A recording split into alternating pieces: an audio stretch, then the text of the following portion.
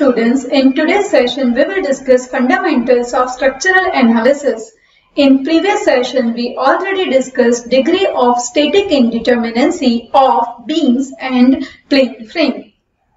Now in this session we will discuss degree of static indeterminacy of trusses and grids. And we will solve numerical to calculate ds of trusses and grids. So let's start with trusses. And here is the definition of truss. So the truss is a structure composed of links or bars assumed to be connected by frictionless pins at joints.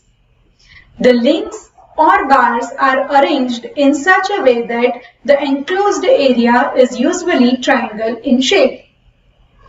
All members of truss are subjected to axial force only. Remember one thing, all members of the truss are subjected to axial force only. Now, here is the equation to calculate degree of static indeterminacy ds of truss.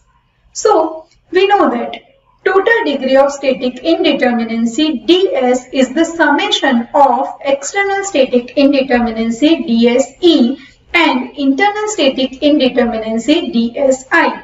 So here in case of truss, we will calculate ds by using equation ds is equal to dse plus dsi. And equation of dse for the trusses is equal to capital R minus small r, where capital R is number of reactions and small r is number of equation of static equilibrium. Now, equation of internal static indeterminacy dsi for the trusses is equal to m plus r minus 2j. Here, m is number of members, r is number of equation of static equilibrium, and j is number of joints.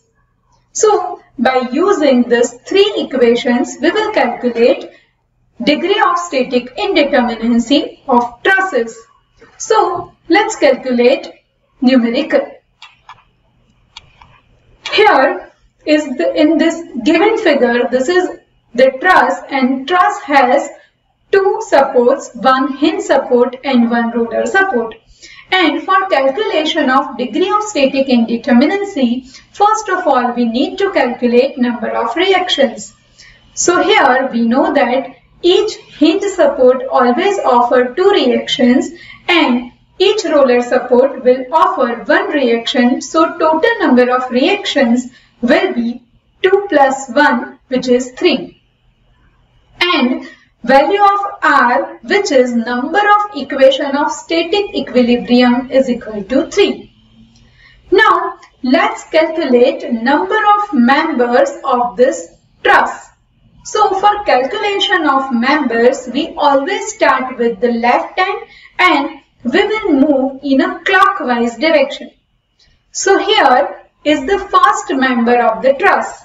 So, this is first member, second, 3, 4, 5, 6, 7, 8 and 9. So total number of members of this truss will be 9. So value of m is equal to 9. Now let's calculate value of j. J is number of joints. So for calculating joints, again we start with left hand and we will move in a clockwise direction. So here is the joint number 1. So this is joint 1, 2, 3, 4, 5, 6. So total number of joints of this given truss is equal to 6. Now let's calculate DSE, which is external static indeterminacy, is equal to capital R minus small r. And value of capital R is 3 and value of small r is 3. So we get value of DSE is equal to 0. So we can say that the given truss is stable and externally determinate. Now let's calculate DSI. DSI is m plus r minus 2j. Value of m is 9, value of r is 3 and value of j is 6. So we will get value of dsi is equal to 0. So we can say that the given truss is stable and determinate. Now, if we put value of DSE and DSI in equation of DS, then we will get value of DS is equal to 0. So we can say that the given truss is stable and determinate. Now, let's calculate another sum for calculating DS of trusses. So here in this given figure, this is truss having 2 hinge support. So first of all, we need to calculate value of R.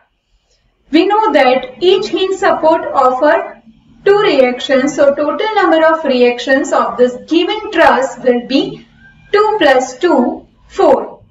Value of R will be 3.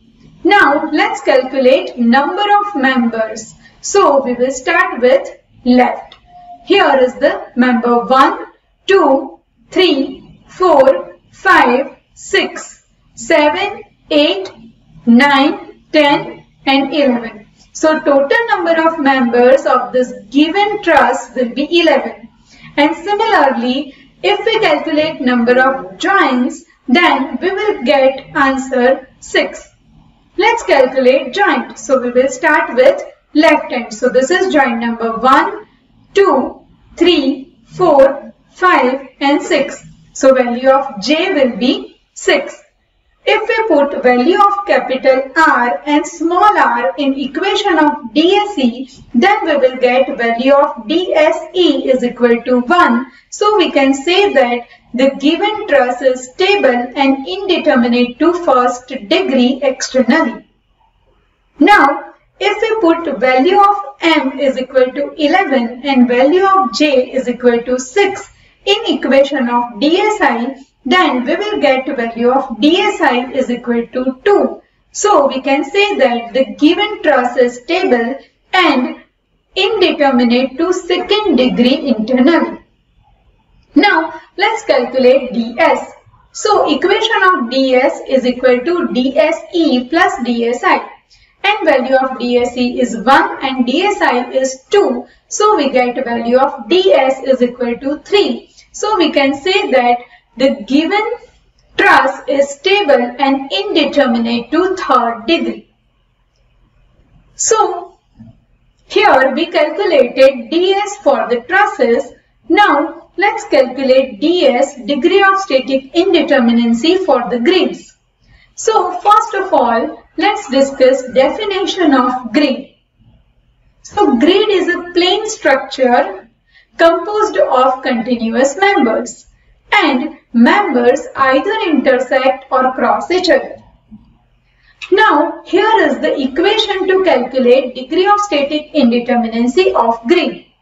So DS for the grid is equal to 3m plus r minus 3j, where m is number of members, capital R is number of reactions and j is number of joints. Now let's calculate one numerical. So here in this given figure, the grid having 4 hinge support and 2 fixed support. And for calculation of DS, first of all we need to calculate reactions. So we know that each hinge support offers 2 reactions. So total number of reactions of 4 hinges will be 2 into 4. And number of reactions offered by each fixed support is equal to 3. So number of reactions offered by 2 fixed support will be 3 into 2. So total number of reactions of this grid will be 14.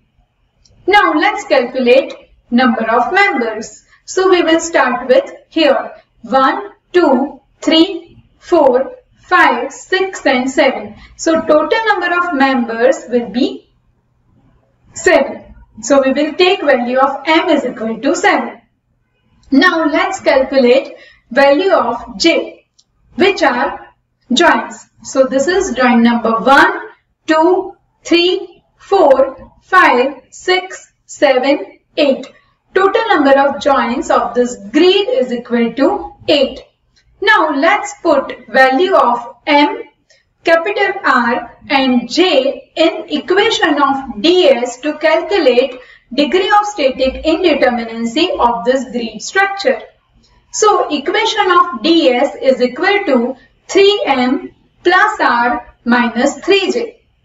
And value of M is equal to 7, value of capital R is 14 and value of J is equal to 8. And if we put this value in equation of ds, then we will get ds is equal to 11. So we can say that the given grid is indeterminate to 11th degree.